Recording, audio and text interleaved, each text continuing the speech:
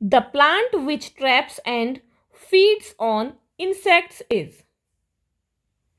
Answer is pitcher plant. The plant that catches insects and feeds on them is the pitcher plant.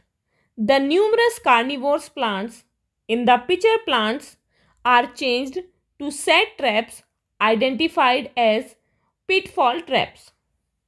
Insectivorous plants trap insects because they grow in soil that is usually thin and is also poor in nutrients.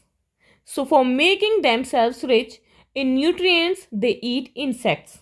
Some pitcher plants contain mutualistic insect larvae which feed on trapped prey and whose excreta the plant absorbs.